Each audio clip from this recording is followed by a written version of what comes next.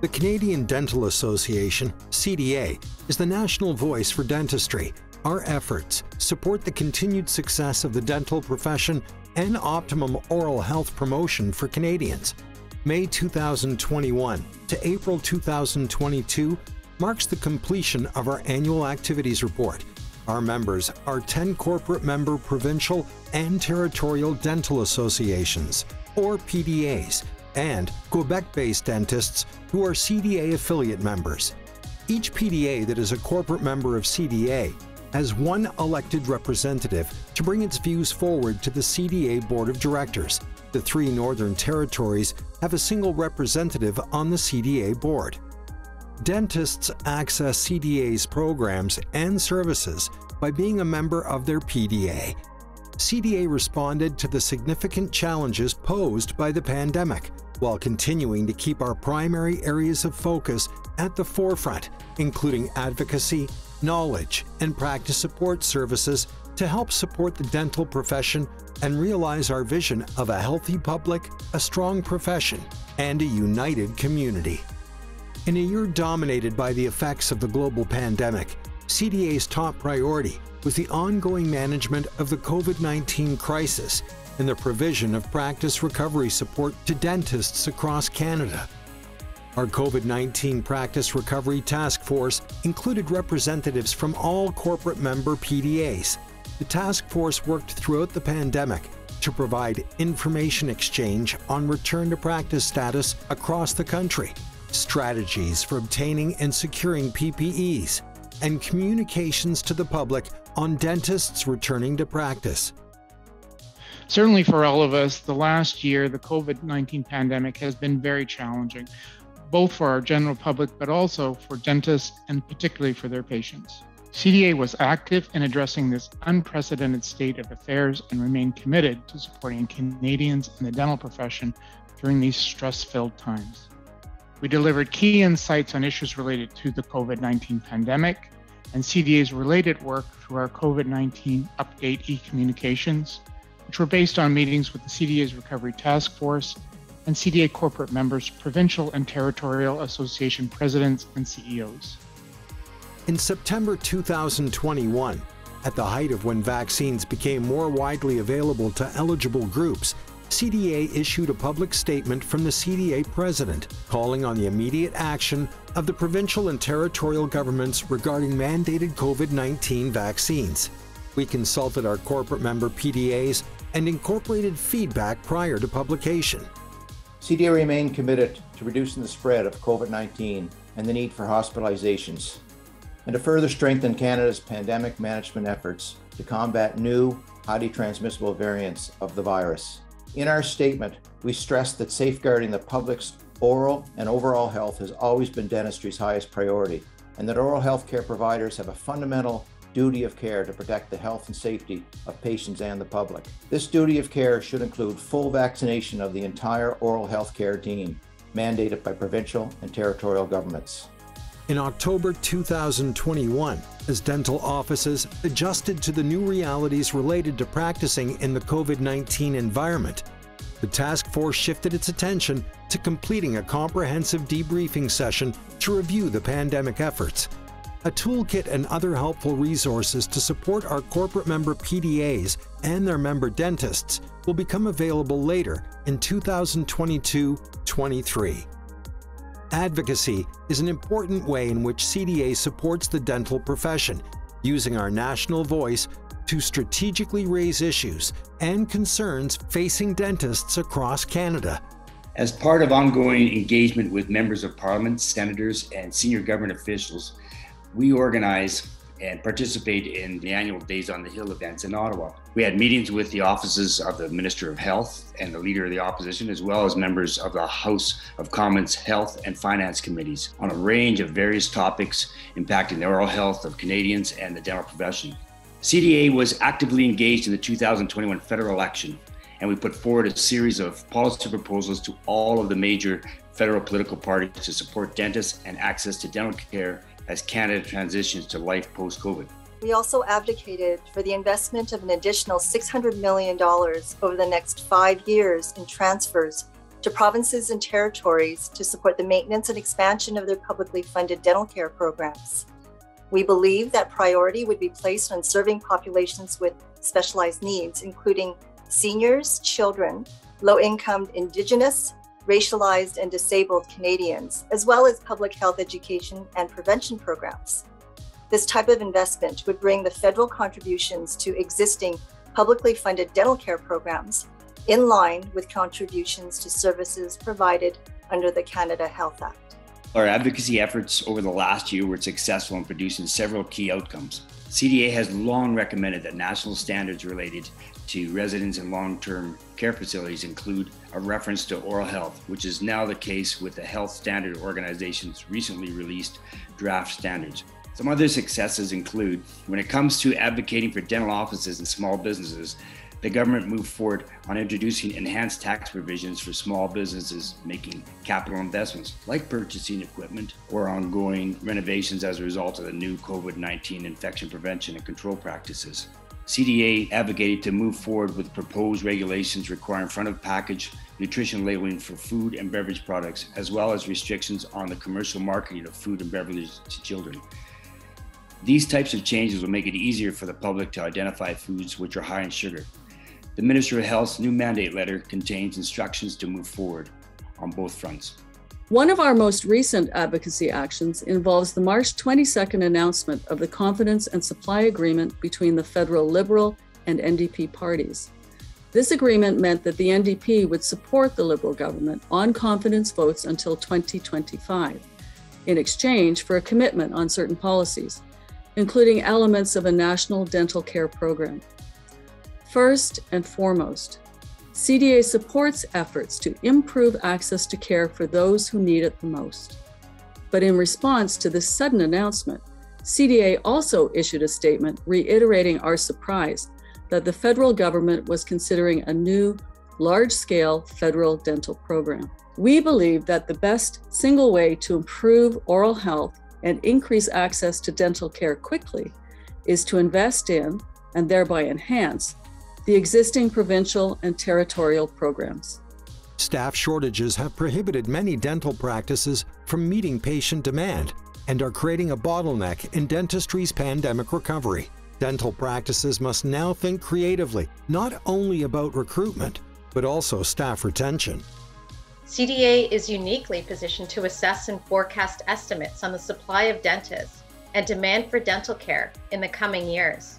We are monitoring the overall dental situation closely and are collaborating with other bodies and key stakeholders, such as the Canadian Dental Assistance Association.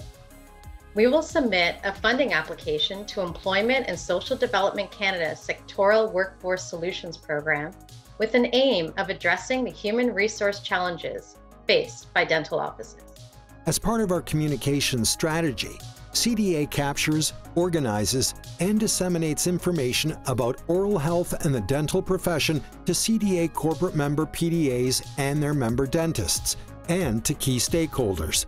Over the last year, CDA has captured and shared timely and relevant information about the COVID-19 pandemic, as well as other issues affecting the dental profession and the oral health of Canadians through its corporate communications vehicles such as the CDA Essentials magazine, the Journal of the Canadian Dental Association, jcda.ca, social media, and more.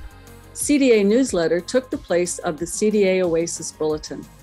It features items from all CDA's communications vehicles and publications in one convenient location. AI recommends articles to read based on the topics that interest readers most, and these are featured in the curated section of the newsletter. The more users open and click through to articles in that section, the more the technology will learn and customize their reading preferences over time. CDA is committed to continuous improvement, and adopting this technology was a board initiative. It is a step forward in responding to the changes in the ways that dentists want to receive and view content that is more specific to their particular interests. CDA works closely with Abacus Data, a leading public opinion research firm, to track consumer public opinion and behavioral trends related to the COVID-19 pandemic. CDA subscribed to several waves of the COVID-19 tracking study with a custom question module intended to understand worry, intention, and behavior as it pertains to visiting the dentist, and we facilitated several presentations of the results to corporate member PDAs and dental stakeholders. The goal is to provide data to support better our advocacy priorities and to help anticipate changes in the factors that will impact oral health care demand in the future. CDA also provides a suite of electronic practice support services to help dentists run their practices and ensure that they remain efficient, secure, and compliant when sending e-claims, e-referrals, and when sharing patient records electronically. These practice support services include CDA-Net, CDA Digital ID, CDA iTrans, CDA Secure Send, and the CDA Practice Support Services website. CDA Secure Send safeguards the confidentiality of patient data when sending patient information, such as X-rays, electronically. It is connected to CDA's directory of dentists, so senders can search for dentists by name, specialty, or location. Thousands of dentists across Canada use CDA Secure Send as their practice's preferred method of sharing patient files with other general practitioners, specialists, and with patients. Over the last year, CDA developed a mobile app for CDA Secure Send. This app allows dentists to snap a picture using their phone and securely send it to a colleague while meeting privacy and record-keeping requirements. In April 2022, the English version of the new CDA Secure Send mobile app became available as a free download from the iOS and Android app stores. A French version of the mobile app is currently being developed. Going from developing apps to developing training programs, CDA's COVID-19 Practice Recovery Task Force was also focused on the working mind. A short course on mental health in the workplace from the Mental Health Commission of Canada. The Working Mind is an evidence-based program designed to promote mental health and reduce the stigma around mental illness in the workplace.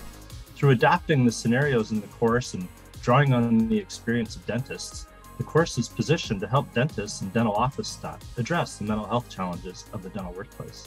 With the course completed, we're now working with the corporate members on how to integrate the course into their membership offerings. Following the initial pilot in April 2021, CDA funded full adaptation of the course to the dental workplace. We funded 13 pilot courses across Canada from November 2021 to January 2022. Feedback was overwhelmingly positive. This is a perfect way for you to connect with somebody, listen to other people's stories, and have that feeling of, I'm not alone. It does make sense. Somebody else feels what I'm feeling. It'll be okay. For me, it was about the fact that I'm an employer working with people to be able to identify mental health issues in myself as well as in other people, my staff, my relationships, and things like that was probably something that I'd never really looked at before. The virtual version of the course is available now. It's delivered by professional facilitators of the Mental Health Commission of Canada. Our corporate member PDAs, dental societies, other dental organizations are welcome to sponsor a course and have it delivered to their members.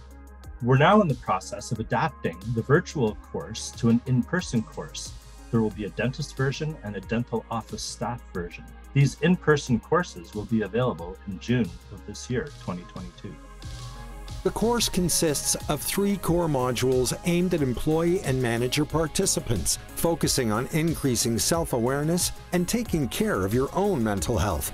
In addition to the core program, a 4th module is a leadership-specific component to help managers, supervisors, and leaders of dental teams to better support their team's mental health. A key project in 2021 and 2022 has been the transition of the DAT program from a paper-based test to a computer-based test, designed to help students assess their aptitude for a career in dentistry and to assist dental schools in selecting first-year students. The new computer-based DAT in Canada opened for registration in March 2022. It's available 12 months a year, 5 to 7 days a week, depending on the test center. This enables candidates to fit the DAT into their schedule, rather than the other way around. Scores become available approximately 4 weeks following the testing appointment. A top priority for CDA is to enhance access to care for persons with special healthcare needs. I was lucky enough in 2019 to be part of a CDA-commissioned research study involving dentists from across Canada. It examined the issue of access to care for persons with intellectual or cognitive disabilities. As a result of the research findings, CDA put in place a successful 3-pronged action plan to address dentists' top knowledge requests and training needs. I'm pleased to say the third and final component of this action plan was launched in November 2021. It's called the Dental Treatment Case Complexity Form and Recommendations. It is an incredibly valuable assessment tool to help dentists and the dental team in making referral decisions when seeing persons with special healthcare needs. There are 3 color-coded levels of case complexity: routine, moderate, and complex. Categorization is based on many factors for each patient. It identifies potential barriers for dental care for persons with special health care needs, and for the practitioner, makes case selection for these patient groups more efficient and consistent to document. In addition to the action plan, in December 2021, CDA launched a tool called the CDA Dental Patient Special Health Care Needs Transition Process.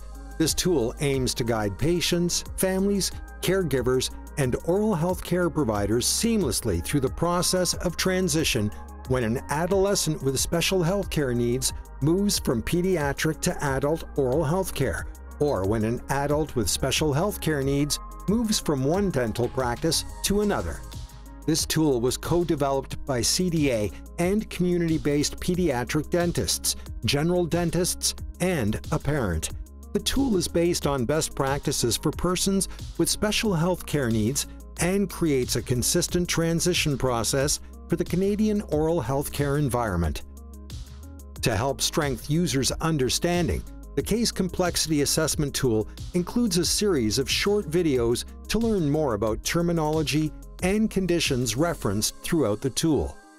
The Canadian Dental Association thanks our corporate member PDAs and stakeholders on a successful year under challenging conditions. We look forward to providing continued support in the dental community across Canada in the year ahead.